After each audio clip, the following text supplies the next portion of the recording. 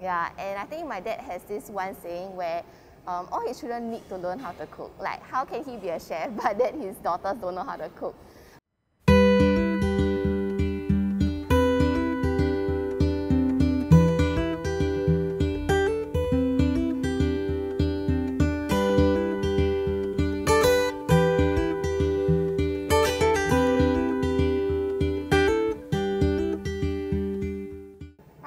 I'm Sarah. I'm the owner of Nyonya Pok Pok Kay, and we are located at Pasir Ris Central Hawker Centre, and I'm selling Peranakan food. We reach the store about 9, and then afterwards we do the prep and everything, and we open for lunch at 12. So usually the earliest we finish our prep is like 11:45 to 11:50, and then we open from 12 to 3. And then we have a short break in between. So it's about 45 minutes to an hour. Then we start prepping for the dinner service.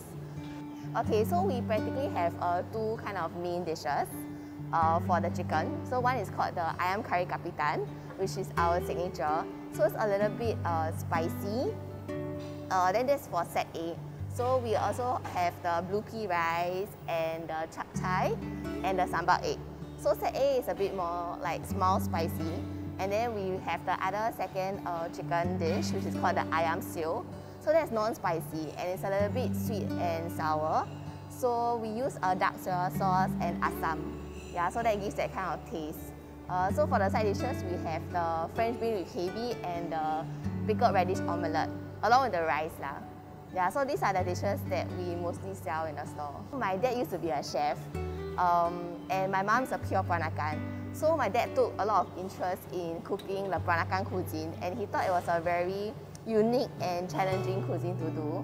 Yeah, so he started learning from cookbooks, and so he's totally like self-taught lah. Yeah, so I learned from my dad. Yeah, so the ironic thing is that my mom's the Peranakan, but she doesn't know how to cook. So we always say that my dad used his cooking to like woo her. Yeah, so I learned from my dad lah mostly.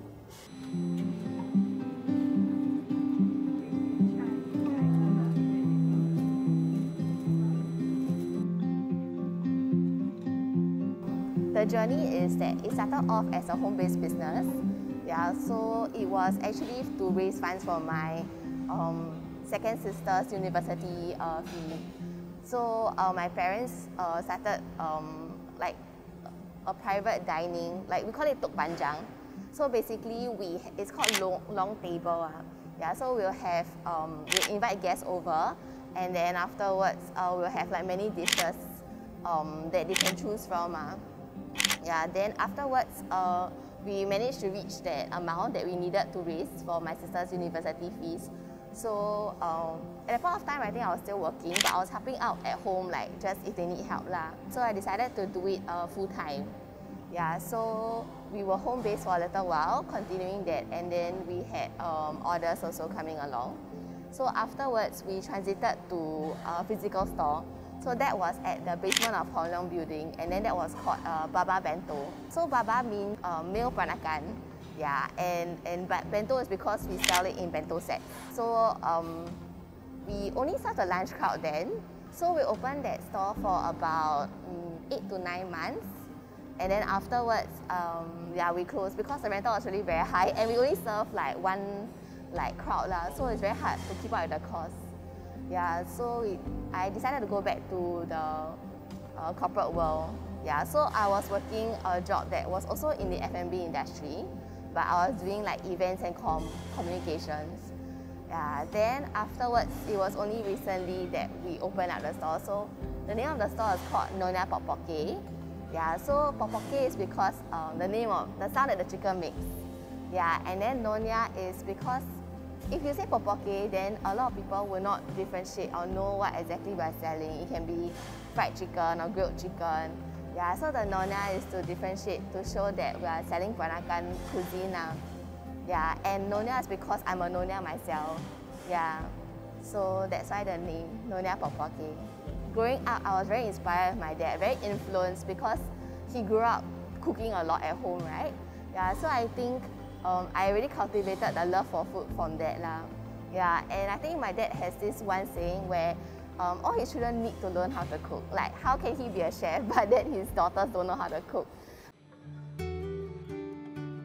When I was in Polytechnic, yeah, then I think I'm part of the Christian faith. Yeah, so I was praying and seeing like where I would want to go in the future. And yeah, because I think I was just like searching along those times. Yeah, so I think like when I was praying, I had the inspiration to open up a store lah. Yeah, so I didn't know at that point of time like when or how it will come about. I think it was always at the back of my mind because it seemed so far-fetched. Like, and it seemed quite daunting at that point of time. I was 20 at the point of time, I think. Yeah, and so I decided to go out in the working world first to gain some experience and exposure. Yeah, so I wanted to continue the Peranakan legacy and heritage because it's a very rich culture.